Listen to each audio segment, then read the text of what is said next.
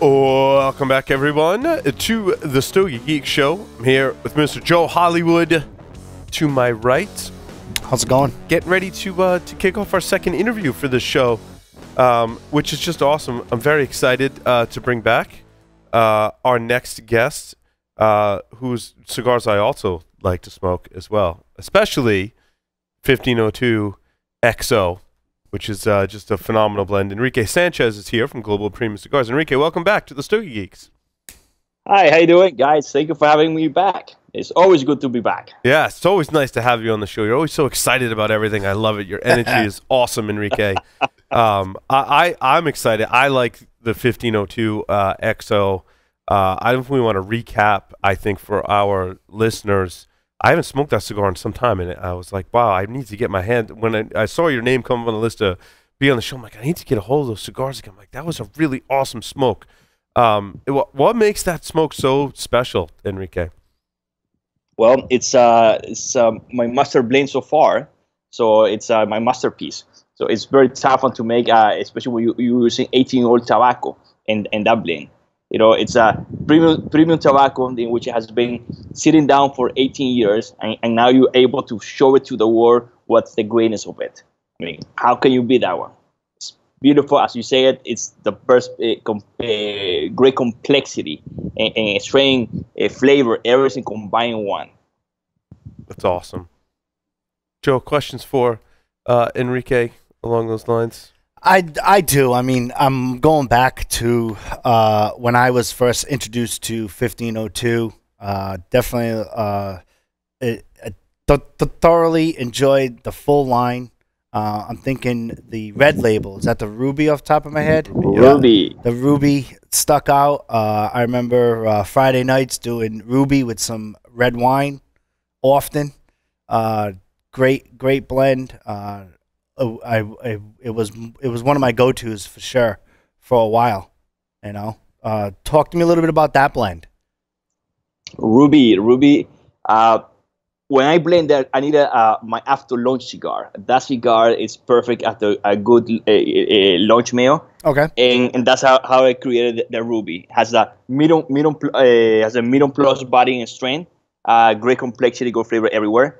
You get it was a Habano from Ecuador as a wrapper, and then you get a Vaina Salon filler from Nicaragua. So it's a great combination. Remember that when I use a non-Nicaraguan tobacco, I always make sure to use only 90% of our blend from Nicaragua. Only 10% is for somewhere else. Mm-hmm. So in this case, in this blend, it was from Ecuador, Habano, Ecuador. Mm-hmm. Have you had it with red wine? Yes, well, of course.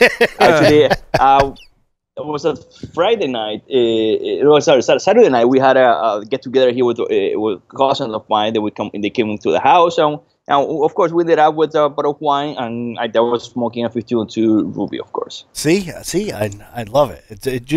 I can see that combo. very well with a good it's amazing. Red it's wine, like yeah. It complements each other, especially red. You can't go wrong. Especially like a red Cabernet wine. It's just so heavy on the body, and it's so heavy on the smoke. It's so good. We're gonna have to pair that up. We should. What pairs well with this 1502 Lancero, this new XO Lancero, or this reblended limited release Lancero? How limited is limited? Well, it's a couple hundred boxes. The boxes. That's it. I mean, that's the problem with the 18-year-old tobacco is that it's either you have it today or you don't have it at all. Mm-hmm. And that's why it's limited. It's not that we don't want to produce more. We wish to have more, but there's no more to look for it.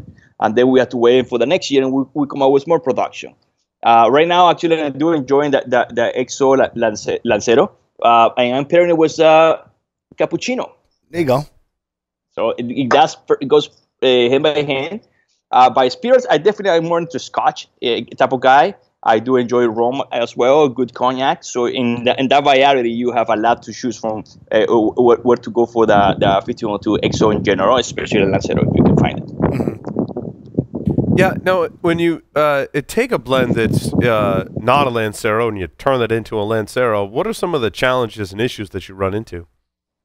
Well, I mean, Lancero is one of the hardest vitolas to make because you don't have a lot of space to work it. You don't have a lot of space to put as many tobacco in that vitola. If you're using 4, 5, or higher a number of different tobacco, then it gets a little more complicated because nobody has the preference or no one has the space to actually work in that. So in the factory where 1502 cigars are being manufactured, there are 4 boncheros in which they make my lanceros and they make my coronas. They are the most specific, especially when you do a lancero and then you semi-box press it, which is even tougher. And still have a perfect draw, a beautiful shape, everything perfect as it should be. It's a really tough way. Yeah, I can see that being particularly challenging because typically in a box press, you don't put as much of the filler tobacco so that you can then press it down and still have it draw. So, like, you really challenged yourself. Like, not only am I going to Lancero, but then I'm going to box press it, which gives you even less flexibility as to how much tobacco you put in there, right? Yes, indeed. That's one of the things. A normal Lancero start with a 38 ringgit. We normally in my Lancero we use a 40. So when we box press it, it goes more like a 38, but it has the same size, but with the complexity in the box press. Yeah. Oh, that's really awesome. And so this is one you've just released and announced to the market? Yes, today. Fantastic. We did release it in IPCPR 2 years ago, but it was a very tiny, small batch.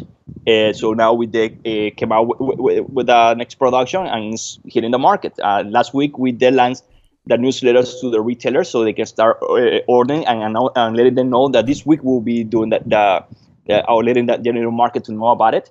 So most of them already have the orders in the way. Some and they're still working in the orders. So most likely they're going to be run out a couple more days, and then we'll be next year. Now, what's interesting from a business perspective, and I see this in the security business that I'm in as well, is that when there's a big trade show, everyone tries to get their announcements in surrounding the trade show, right? Some are like just before the trade show, some are at the trade show, some maybe follow just after. Your release comes much earlier. I think there's still a lot of manufacturers that aren't ready to talk about what they're releasing at the show. But here we are today talking about, your new release. Was that a strategy that you had kind of employed? It's one that I've employed actually in security, is that when there's a lull, because everyone's waiting, you make your announcement and you kind of stand out. I don't know if that would be a strategy. I think a lot of things we do here is we do basically landing lock. We do release something when it's ready. We take our time to make sure everything is quite ready, and once it's ready, we do release it to the market. So I don't know about its strategy as itself, but it's more as that the tobacco is ready to enjoy. Right. Yeah, it's very different from software, which is just released. Well, we won't get into that. But not always when it's ready. Oh, no, that's great. That's great. I'm excited to smoke this cigar. Can you tell us a little bit about the blend? I know we talked about the last time you were on the show, but remind our listeners as much as you want to or care to disclose about the blend. Well, out of the 6 of the line of 52 cigars we have, this is the only one which did not give much information about the blend itself. The only thing I can tell you is, like I said before, 90% is Nicaraguan tobacco, and we use something else from another country. And it's not Cuba. Where a lot of people said, there's some tobacco from a country that we cannot mention it. It's like, yeah, well, they're referring to Cuba. This does not have any Habano, so we don't have to worry about that. Yeah, I think it's refreshing in our industry today that whether it's disclosed or not, that bothers some people. It doesn't really bother me. But blenders today have access to tobaccos from all kinds of different countries, I think even more so than before. And you end up with some of these unique blends like that. And now, did you try tobaccos from different countries? And do you agree with the statement that we have a lot more to choose from today, and those are making their way into cigars that we're smoking now? Oh, indeed. I mean, that's I said that today is like the renaissance of cigars. It was all the tobacco, all the quality tobacco that you have today compared 15, 20 years and back. I mean, it's nowhere to compare it. For this blend, it took me over 2 years to perfection it. Just to give you an idea, it was not that easy. Actually, in Saturday when I was here, I was trying one of the first prototype of this blend. And it was really good, not as good as it is today, but it was a long period of trying and error. Especially when I do the blending, I take a lot more time because I see that, and I believe it's a mistake when people go to Nicaragua or Dominican to blend. They go to the blending room, they get a guy sitting down rolling the cigar for you, and you putting all the different tobacco all put together. Now put this, put this, other. But the cigar is not ready to actually enjoy it because it's too humid. The tobacco is not the tobacco between each other has not get marriage, and it happens in the aging room. And they try and they make decisions right away. In my case, when I do the blending, I know what I want. I know how to put things together. I send the information to the factory. They put it together for me. I tell them do 10 varieties. I do blend always. I blend in total size. That's for me is my best vitola to blend. And then once it's ready, either send it to Miami or I go back to Nicaragua. That's 6 months at least, and then I try them, see what put my notes, I see what I think, and I start doing the modifications is needed. But once that next prototype goes along, you have to wait now 6 months. So for me, making a blend, it takes a long time because I like to experience how it's gonna. I don't want to be guessing how it's gonna taste, and I know there's a lot very knowledgeable blenders in which they by trying the cigar right now or just trying the tobacco in the field, they will know how it's going to taste 5 years from now. I don't have the luxury of that experience.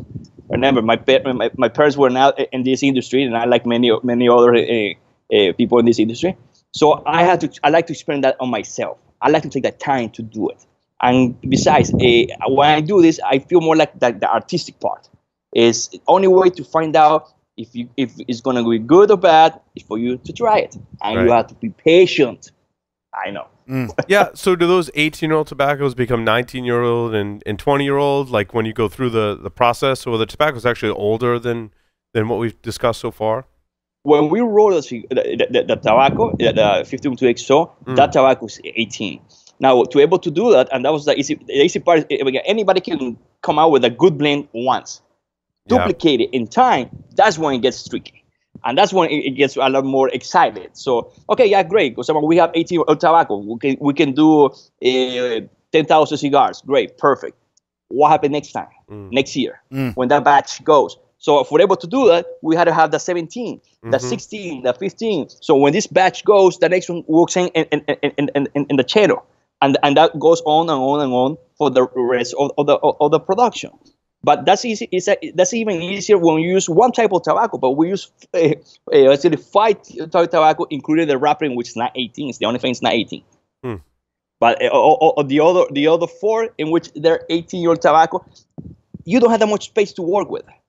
It's what you got. It's in the moment, and we were very lucky to actually put our hands in that type of tobacco. Now, what's interesting, and Joe and I were talking about this, that the wine industry does it very differently in that they label and specify the vintage. Like this was this year of this crop, and then they change the year as it goes. In cigars, some people do it that way, or have had projects that have done it that way.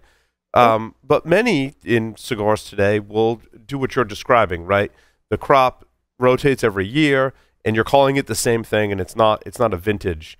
What are the pros and cons to the way the wine industry does it versus cigars, and why do most cigar manufacturers try to keep that consistency from the same crop from year to year?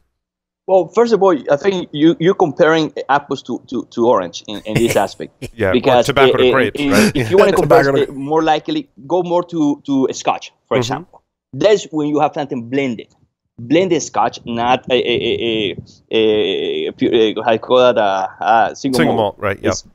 Blended Scotch. Let's take for example Jordan Walker Black.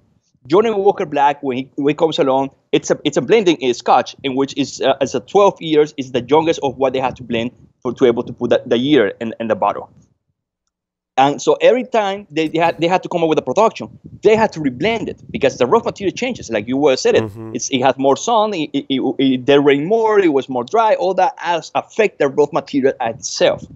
So when you come, you want to apply the same formula from 1 year to another, most likely it's going to be a slight different in flavor, in strain, in many other characteristics in the product. Exactly the same happens with cigars. All our cigars, they're not pure from one region. They are blended.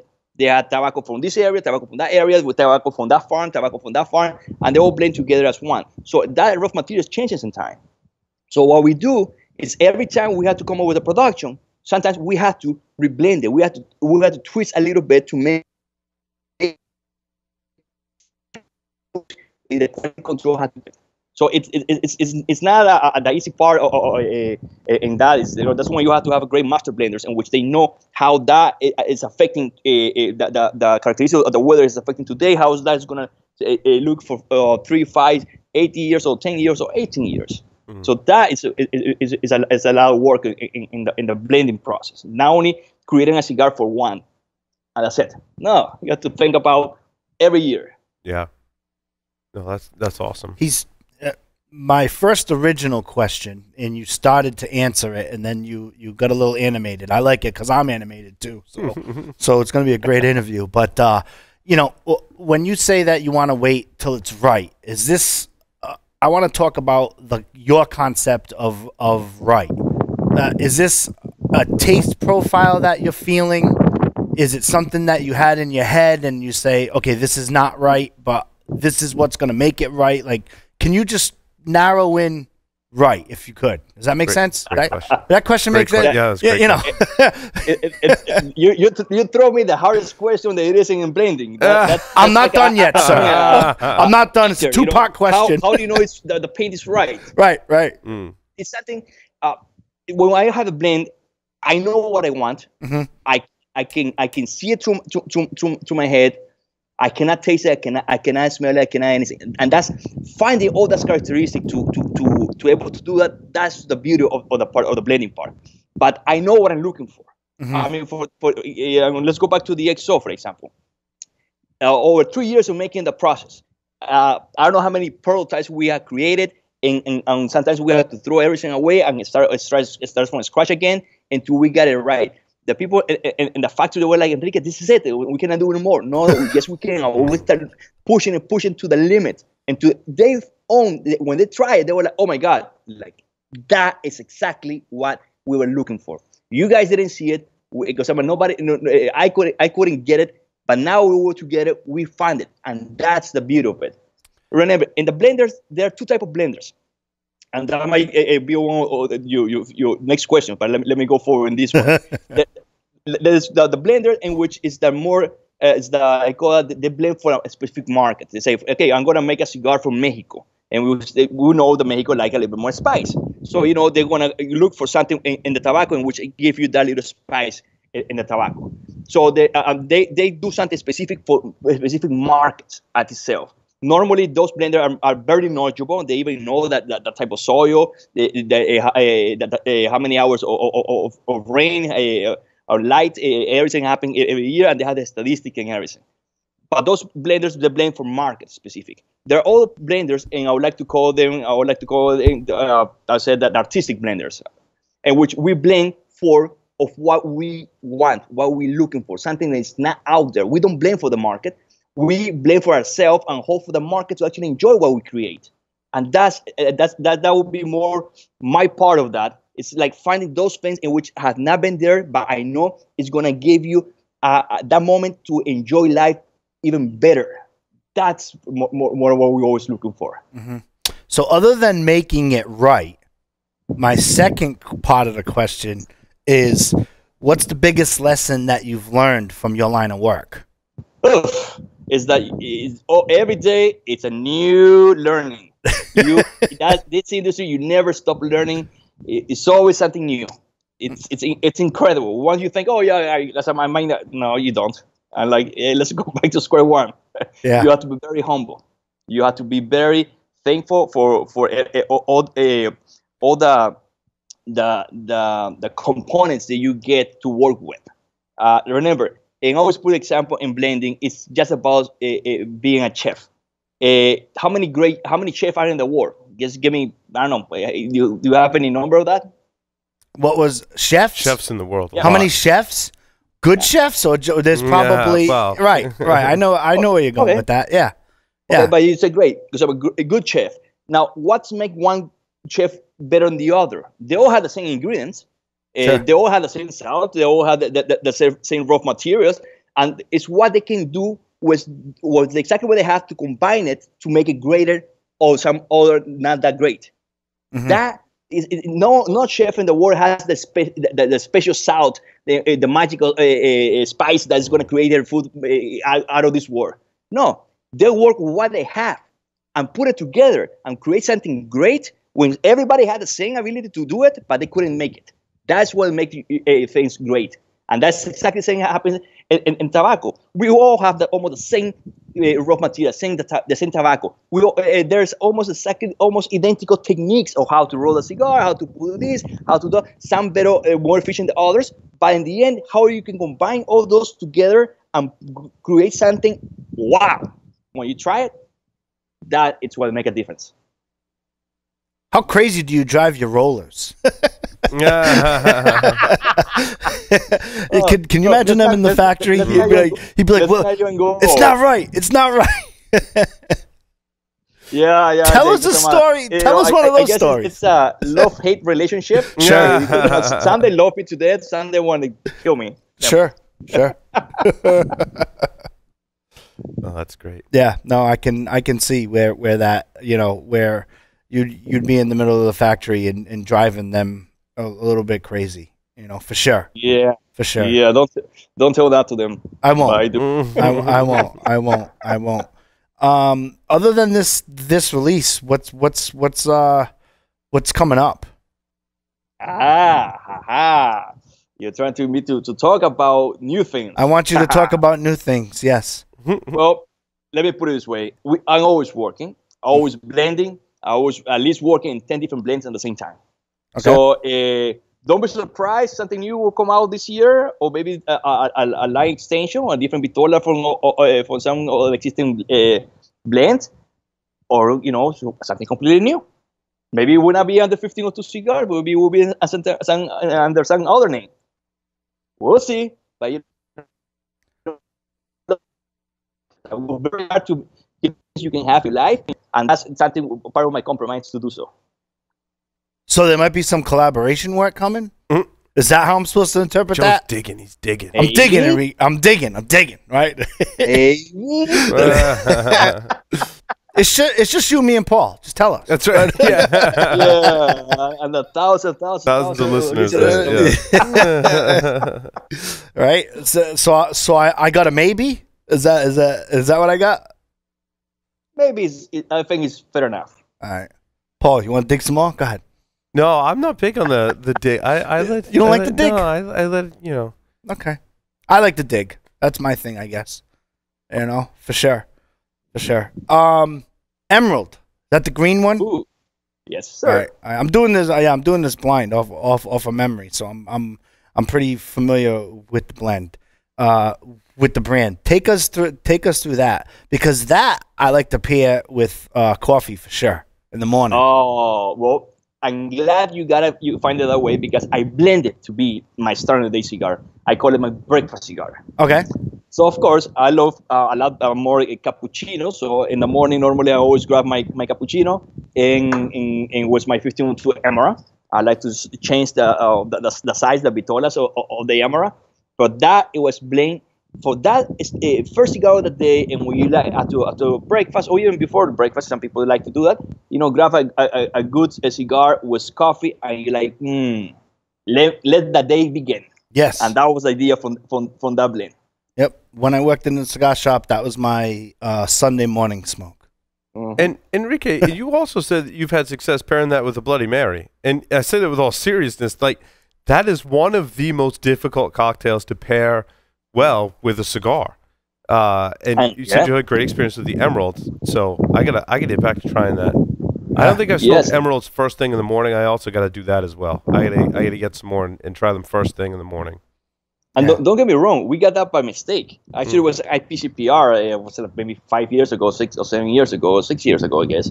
And I need a Bloody Mary, simple as that, because I'm not going to make the details. And I was smoking a 15-2 Emerald, someone gave me a Bloody Mary, and I'm like, wow, this looks very well. I love it. Especially that Emerald Lancero with a Bloody Mary. Oh.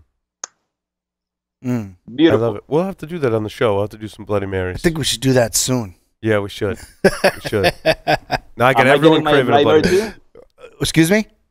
Am I getting my Bloody Mary too? You want to come down? It's going to snow tomorrow. Yeah. It's going to snow a lot tomorrow. Might be tough to get here in the He's already studio. taking that one, sir. Are you going to visit the Northeast anytime soon? Anytime soon? Yes, we are actually planning for that maybe next month or 2 months. We're going to be around that area. I don't know exactly where we're going to be. We're still working with accounts to see that where we're going to do events and make all the logistics for it. But yes, we always like to going up north as long as the snow goes. Yeah, wait a couple there, months. I'm not going up there. Definitely wait a couple of months.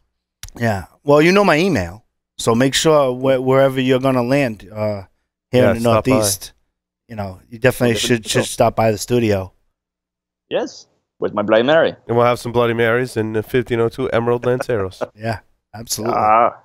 Absolutely. Yeah. So there's nothing new. There's nothing I can. You're back to digging. All right, I'm not gonna dig anymore. I'm not gonna. My back. You're gonna have to wait.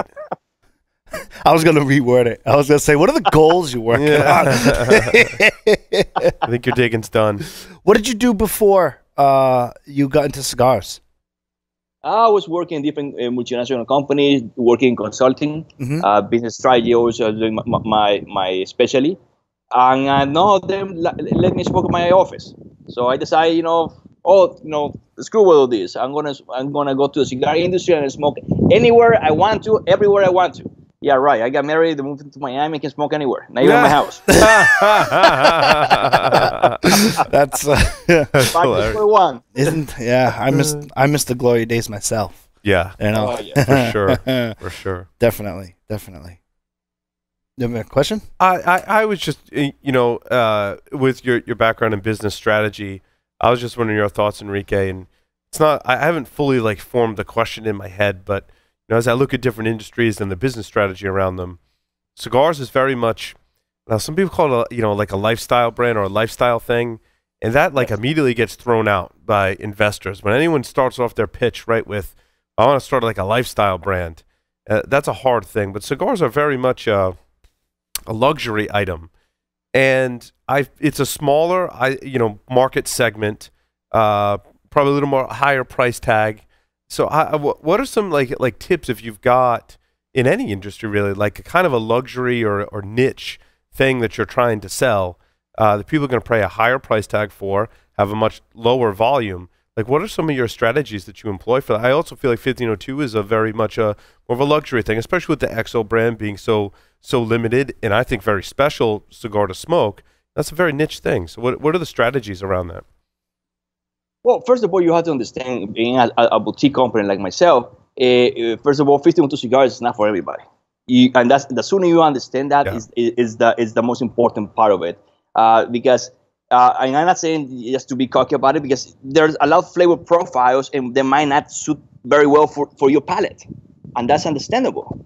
Same goes with B2B, business to business, the retailers. There's some retailers in which their policies, they don't work very well with our policies, and if there's no match, there's no reason to do business. Simple as it is. So always find your market. It doesn't matter if it's a niche, doesn't matter if it's a small market or a big market, focus there. And always, no doubt, focus in quality. That's it. Always quality versus quantity. Never doubt that part. Because as a boutique company, we prepare our skin every day. Every time we do a production, if the production doesn't go well, most likely it's going to cost our company. And there you go. Bye-bye. 10 years of work, just someone throw it right outside the door. So we always have to be very careful, and every time a production has to be the best it is. I always told in the factory, this has to be the best one. I was like, well, you told me the last year. Exactly. And I'll tell you that next year, too. Mm-hmm.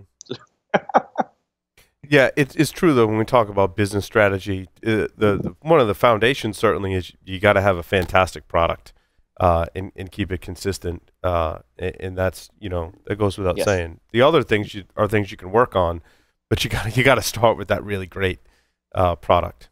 Indeed. It's a united of everything. Not only the product itself, the brand, the packaging, the image around it. It all has to be aligned in one to be able to be successful. I think a lot of great blends, but they're missing a lot of everything else. And it's sad sometimes when you look at next year and they're not around anymore. And then I see the opposite. I see a great packaging, great this, but not as much as a great blend. Right. But they had the financial resources to push it and create brand awareness. I'm like, okay, well, it is what it is. You always have to find and to be able to create a strategy, you always have to know your weakness and know your strongest part. And how can you put those aligned in which you can focus to the right market and do it something great. And being more the artistic part, of course, is when you blend, hopefully, when I blend, I've always blend for myself, but hopefully you get to people to actually enjoy what you have created. Mm-hmm. What do you like to smoke besides 1502? Oh, I like to smoke everybody's cigars. That's no doubt. You don't have a go-to or anything like that? I don't have a specific blend or brand in my house in which I always keep consistent in there. Mm-hmm. I'm like that type of person that when I go to a cigar shop, I like to see what's new. I know that it has my flavor profile. I'll go draw and put in my humidor. So I'm gonna buy one box of this one and that's it. I prefer to buy 20 cigars of different ones and mix it up all together, and that way do the different alternative in profile. So I don't have one specific brand in which I always keep in my house.